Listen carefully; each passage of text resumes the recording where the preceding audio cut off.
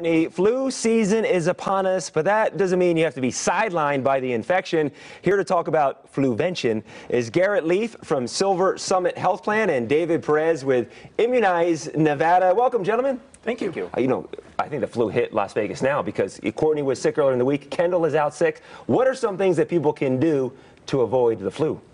So a few holiday health tips. Make sure that you treat yourself, but don't overindulge when it comes to holiday eating and drinking. Make sure that you pair it with maybe working out, a little bit of physical fitness afterwards. Third, wash your hands, most importantly, especially if you're going to be traveling or if you have little kids. Touching bacteria and germs and touching your face, not a good thing. So definitely make sure that you wash your hands. Remember to get lots of rest, especially during the holiday season. It can get cold, easy to get sick. And then finally, it's the perfect time to start a healthy New Year's resolution. So drinking less sugary drinks, more water. Let's talk about Ambetter. Yes. And the things that you guys are doing to help with flu shots and flu prevention. Well, absolutely. So members of Ambetter products offered through SilverSummit Healthplan actually can earn rewards for engaging in healthy activities like getting their flu shot. Okay. And of course, flu shots are covered at no cost in most of our plans. And what are some of the other benefits that you have outside of just because the flu shots itself, that's awesome. We all need to get them. What are some other benefits that we offer?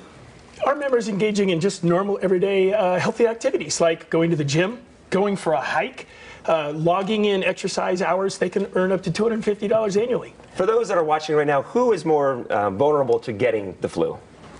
So definitely little kids under 5 years old, especially if they're under 3 years old. Remember, anyone above 6 months old can get a flu shot, and also senior citizens.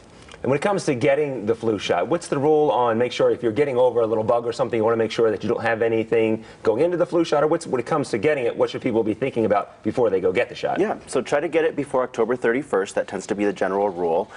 Before when? Before October 31st, before Halloween. But it's not too late. I just want to say, because it is not too late. Better late than never. Because someone will see this now and say, oh, I'm past the point of getting it. Right. And next, come January, February, if you spent the holidays with your family, you get the flu and you say, I should have got it. So you still have time. Yes, Sure. definitely. You still have time. Sometimes flu season peaks twice, so get it while you still can. And then, again, so with Ambetter, for those that have Ambetter, one more time on how it works with getting the flu shot. Yeah, so simply you can go to local clinics. So we have local pharmacy clinics or their primary care physician, and the flu shot is covered. And the easiest thing, the best prevention, wash your hands. Yes. And then don't touch your face, too. Exactly. It's a very simple thing. Gentlemen, thank you so much. It's very informative. Yeah, thank you. Appreciate it. Thank you. So for information on SilverSummit Healthplan, visit ambetter.silversummithealthplan.com.